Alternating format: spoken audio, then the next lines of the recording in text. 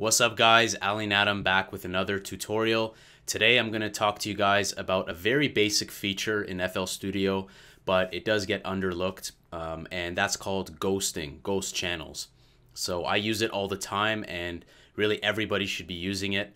And let's show you guys how to use ghosting and how to make your projects easier to use. Let's jump right in. So here we are, and I have a very basic patch, and let's just play it back so you can hear the melody. Ghosting right now is off.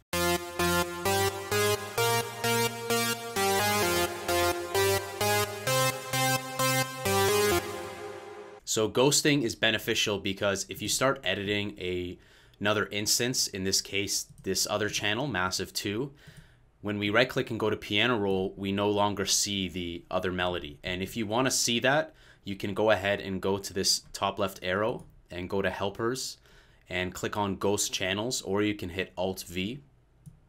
Now you're going to be able to see the other channels, what they're playing in that same pattern window. And then that way you can be like, okay, F, I want to, maybe go above and do some keys on top. You can see what you're doing. You can see what you're working with.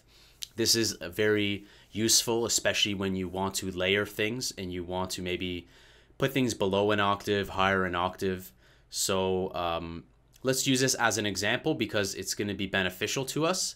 You can also hit Control Alt V, or in this same window, to also make those notes editable. So you can actually edit them, but I won't need that. I don't actually use that feature. So I'm going to go ahead and turn that off, and you'll see it's off now.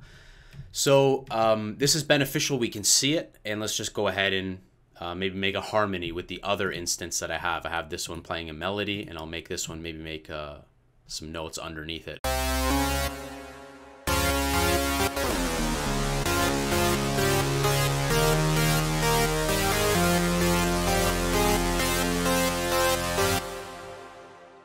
Okay, that sounds cool. Let's make this longer.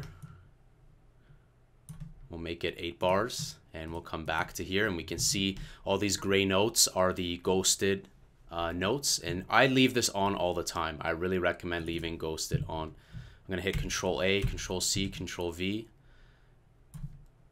and I'm gonna make it go down. Dun, dun, dun.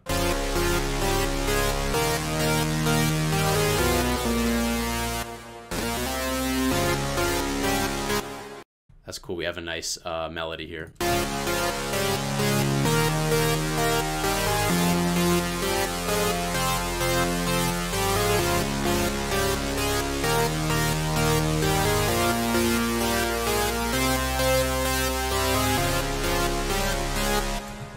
And to further show, the power of this, let's go ahead and do a third one.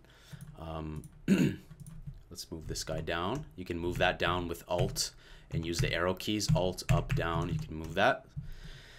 Let's maybe make this one like a short, maybe like an ARP.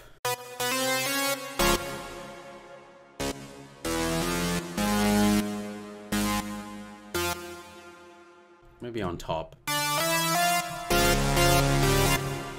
Yeah, let's add it on top. So we're gonna copy that. Let's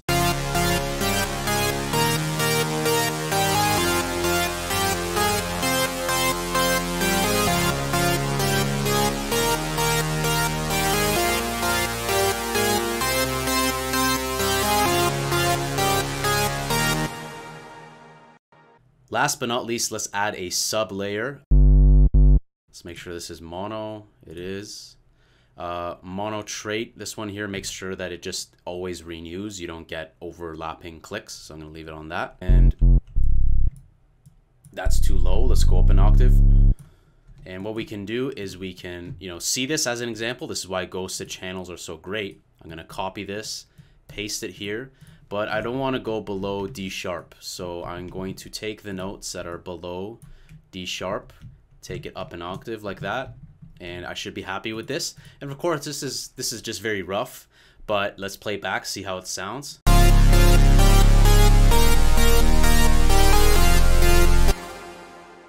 Sounds very muddy. Sounds very, very muddy. Might have to tweak this.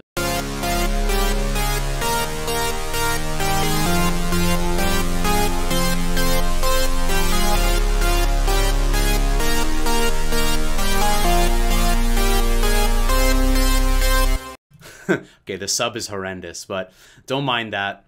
The whole idea of this is just so you can see how quickly you guys can get something going and really see your melodies. Of course, you want to hear it and see what's going on.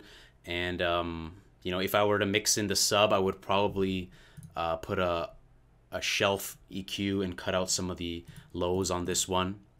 And just introduce the sub slightly just to give it some more body. But of course, these sounds are very thick on their own. So just remember that. If you ever want to turn it off, just hit Alt-V. If you want to turn it on again, Alt-V. If you want to edit them, Control-Alt-V will allow you to edit them, which is really handy. So I hope you guys really like this. I use this all the time, and I'm sure it's going to really benefit your workflow. So guys, I hope you really like this tutorial. I use ghost channels all the time. I've been using them ever since I discovered them. Let me know of any other tips you guys use in the piano roll and what kind of tutorials you guys want to see, what kind of content you guys want to see. In the near future, I'm going to be putting together different types of packs with percussion and synth sounds, so I'm going to be really excited to announce that. And as usual, I'm working on hilarious videos and some amazing tunes, really dope music that I can't wait to get in your hands. Make sure you guys drop a like for this video, leave me a comment, and stay subscribed. Remember to hit that notification bell so you guys are alerted of all my future uploads. So with that being said, I'll see you guys soon. Take care. Love you guys.